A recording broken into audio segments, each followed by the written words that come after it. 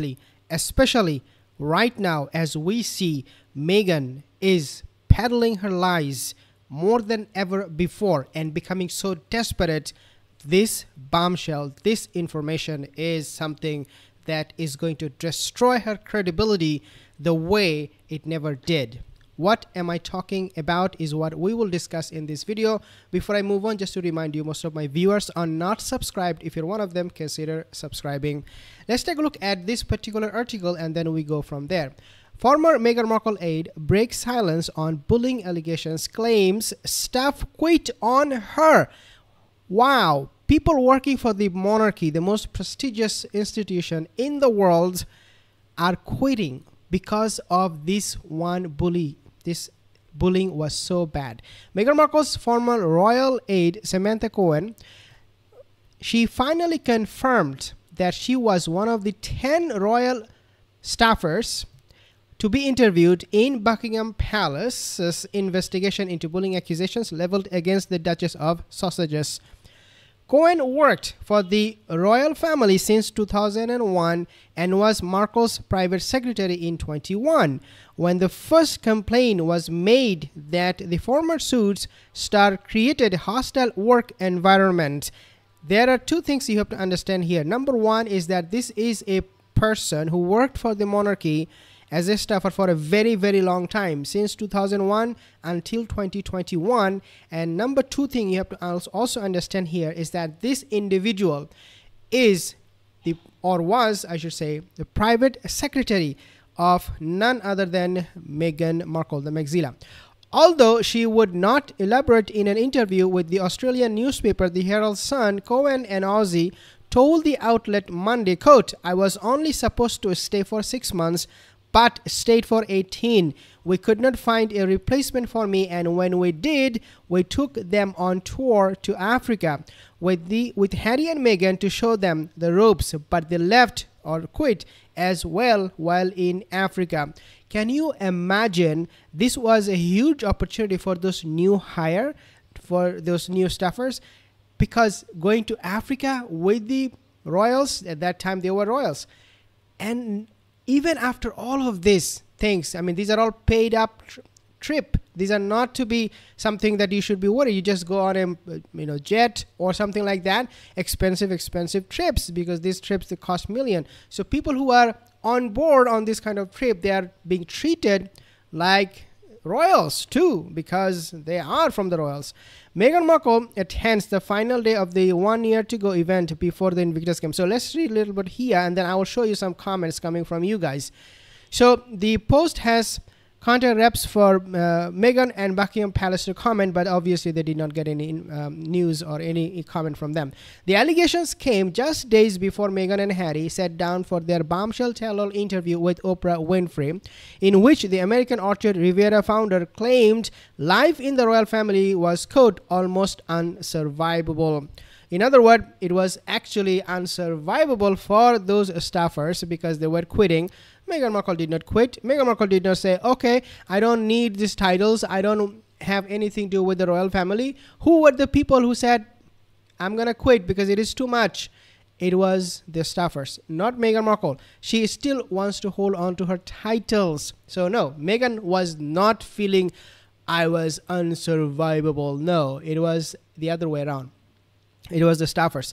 The HR review was privately funded by Queen Elizabeth and carried out by an independent investigator in March of 21 after two royal staffers alleged they had been bullied while working for her. Markle's legal team denied any allegations of bullying, obviously, calling them a calculated smear campaign. Allegations included Meghan Markle, her assistants, cry and treating others so badly they quit. They were crying, they were sobbing, they were like, oh my God, why did I even take this job? Can you imagine working for the royal family and feeling that way? It is very, very telling. It exposes someone's character, how toxic that person is, that these staffers, they could not work for her. The investigation concluded in June of 22, and while senior royal aide claimed the findings resulted in changes, they also said the findings won't ever be made public. That is something the palace is protecting. This is how they're protecting Meghan Markle's reputation. Because think about this: if the palace wanted, if the monarchy wanted to trash Meghan Markle, they had this big opportunity right then and there. I personally believe that the king or the queen that time should have taken that advantage, made all of these allegations public, and expose Meghan Markle's true face, a true character. But obviously that did not happen. So the review has been completed and recommendations on our policies and procedures have been taken forward. Michael Stevens, the Queen's treasurer, said during a briefing at the time, but we will not be commenting further. I think, quote, the objectives have been satisfied because lessons have been learned, quote unquote, a senior royal source added. Elsewhere in Cohen's Herald Sun interview, she claimed the Queen, the late Queen, had no ego, yet loved it when things went wrong. Well, no, because the Queen was very much good at handling this kind of issues, this kind of problem. Now, I want to share with you something else here because I think it is important and it will be very, very interesting for you to take a look. So these are some of the comments that was posted on my channel when this bullying allegation was discussed. Why would, one of them commented, why would we allow her in GB, let alone Kensington? She only causes grief. Ban her, period. I thought this was a done deal. Obviously that did not happen. I'm sure, another person, she wrote, Janet, I'm sure Princess Catherine had a huge say in not having this creature anywhere near her or her children.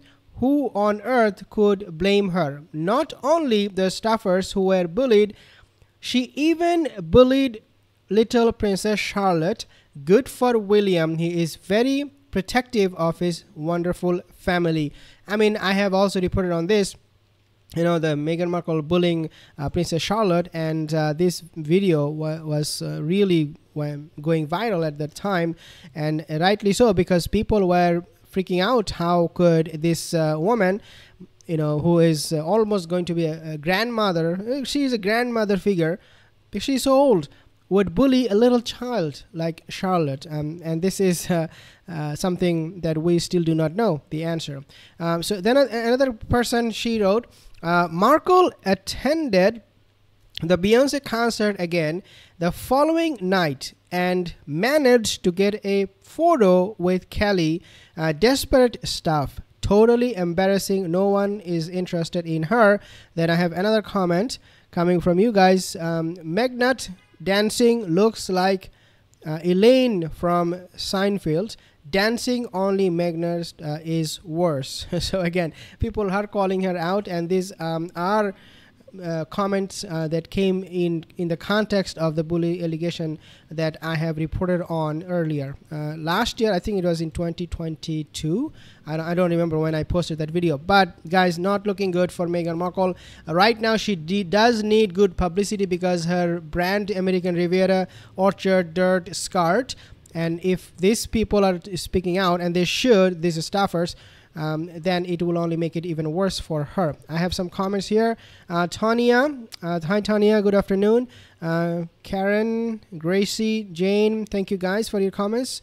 If you have any more, Sandy, leave a comment in the comment section below. Karen, Beth, thank you Beth for your support. Gracie, Jane, I will see you in the next video. Have a wonderful rest of the day. Take care.